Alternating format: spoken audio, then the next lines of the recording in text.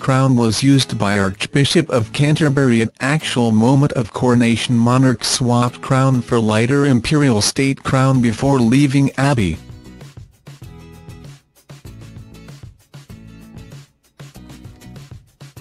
This is the crown that appears in opening sequence of Netflix drama The Crown. The Queen shares her memories of her coronation day on new BBC programme.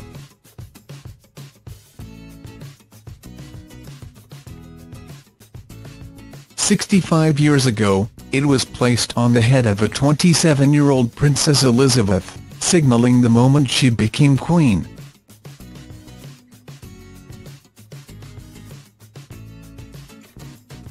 Now, for the first time since her coronation in 1953, Her Majesty has been reunited with the glittering, but little-seen, St Edward's crown.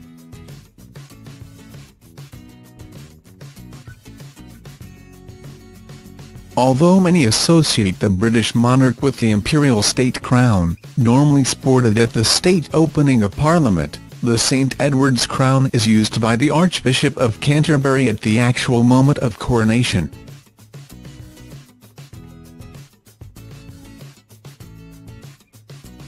Made for Charles II in 1661 by the crown jeweller, Robert Viner, it was a replacement for the original, medieval crown which had been melted down in 1649 by the parliamentarians and was thought to date back to the 11th century. Royal St. Edward the Confessor, the last Anglo-Saxon king of England.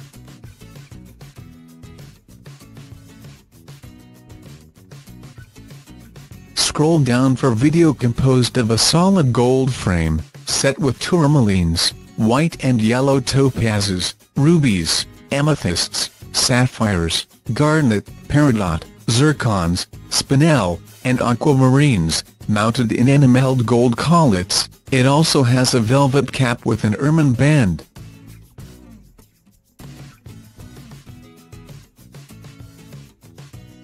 Our present Queen's coronation, which took place at Westminster Abbey on June 2, 1953 after 16 months of planning, was watched by millions throughout the world for the first time on television.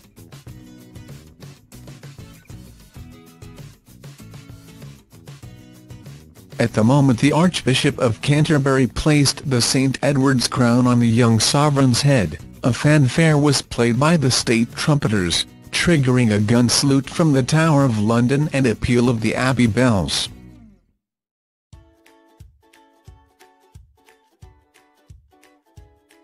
Despite being the nation's longest reigning monarch, the Queen, who will celebrate her 92nd birthday in April, has never worn the St Edward's crown again.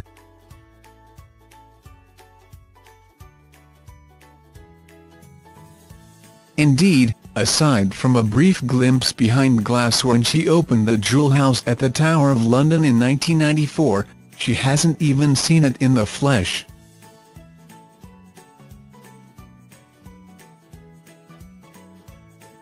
St Edward's versus the Imperial State Crown. St Edward's crown is the crown that the Archbishop of Canterbury used at the actual moment of coronation in 1953.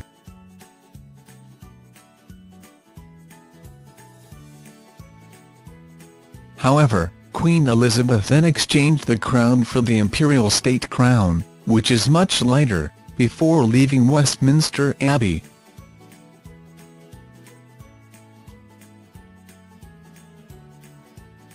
This crown, which is worn at the state opening of Parliament, is also believed to feature in the opening credits of Netflix drama The Crown.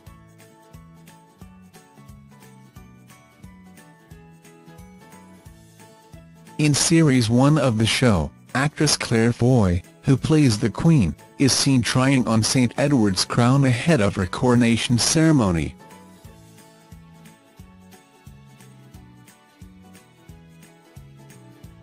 But Queen and Crown have now been reunited again for a stunning new collaboration between BBC One and the Royal Collection Trust, the charity responsible for one of the largest and most important art collections in the world.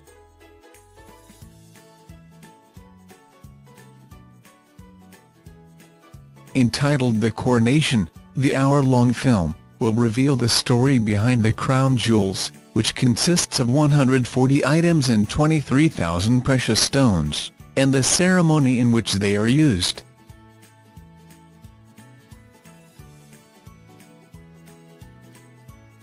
For the first time, the Queen will also personally share memories of the ceremony, as well as that of her father King George Virgin Islands US in 1937.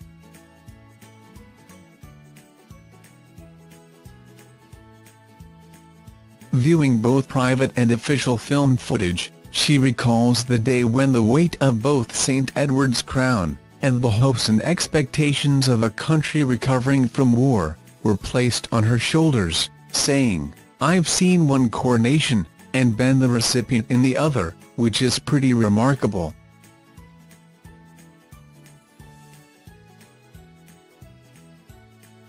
The film, which is part of a series of programs across BBC television and radio revealing the treasures of the royal collection, also features eyewitness accounts of those who participated in the 1953 coronation, including a maid of honour who nearly fainted in the Abbey, and a 12-year-old choir boy who was left to sing solo when his overwhelmed colleagues lost their voices.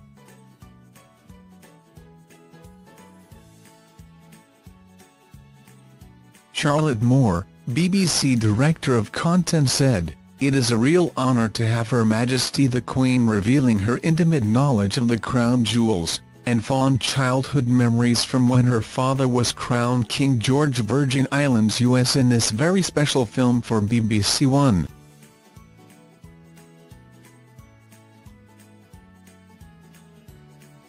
In her own words, the Queen will bring to life the enduring symbolic importance of the coronation ceremonies for modern audiences to enjoy.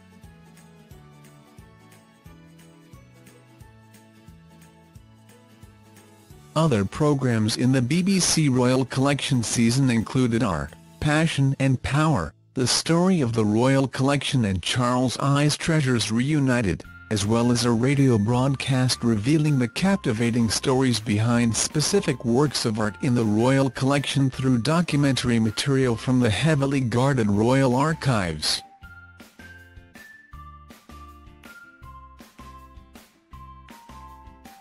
The coronation will be screened on BBC One on January 14 at 8 p.m. The history of St. Edward's crown.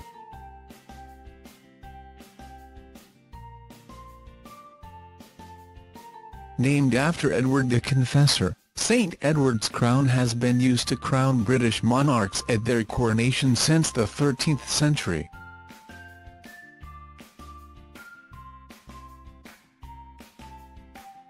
But in 1533 it was also used to crown the controversial second wife of Henry VIII, Anne Boleyn, unprecedented for a queen consort.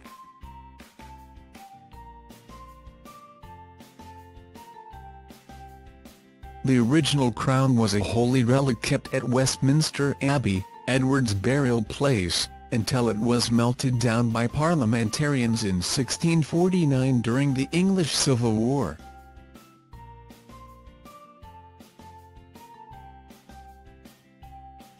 The present version of St. Edward's crown was made for Charles II in 1661.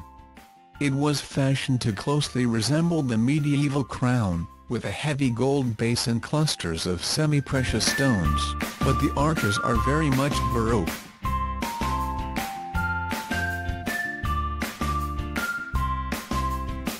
The crown is solid gold, 12 inches tall, and still weighs nearly 5 pounds, despite having been made lighter for the coronation of George V.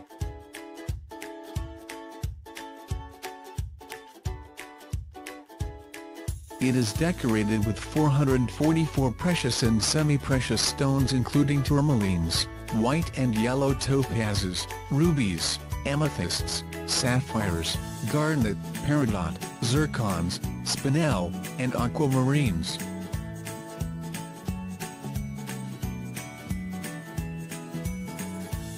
The band of the crown is bordered by rows of gold beads and mounted with 16 clusters, each set with a rectangular or octagonal step-cut stone decorated in enamel with modelled acanthus leaves, surrounded by rose-cut topazes and aquamarines.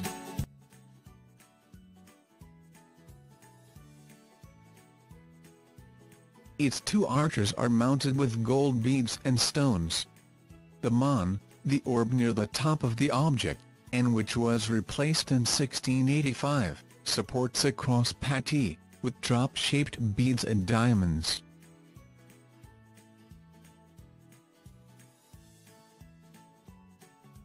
In 1671, one Thomas Blood briefly stole the crown from the Tower of London, flattening it with a mallet in an attempt to conceal it.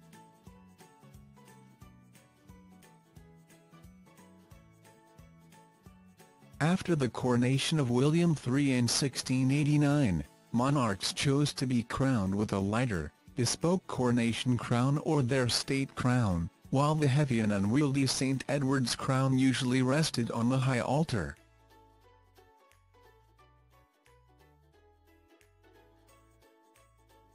Edward VII intended to revive the tradition of using St. Edward's crown in 1902, but on Coronation Day he was still recovering from an operation for appendicitis, and instead he wore the lighter Imperial State Crown.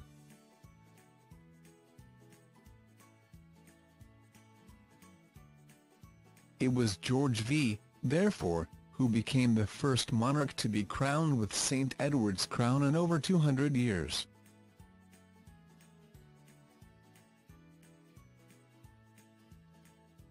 Only 6 monarchs have been crowned using St. Edward's crown: Charles II, 1661, James II, 1685, William III, 1689, George V, 1911, 1937, and Elizabeth II, 1953.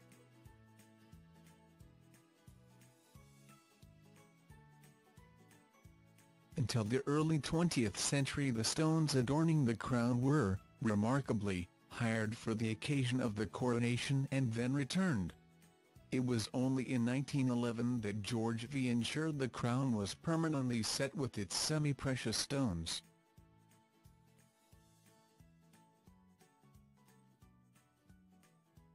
In 1953 Queen Elizabeth II adopted a stylized image of the crown for use in coats of arms, badges, logos and other insignia throughout the Commonwealth realms to symbolize her royal authority.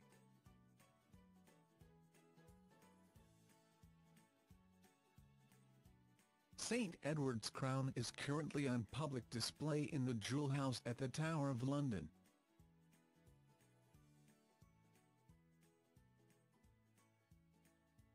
Thanks for watching. Don't forget to like, comment your opinion, share this video and subscribe to my channel. New videos are uploaded every day.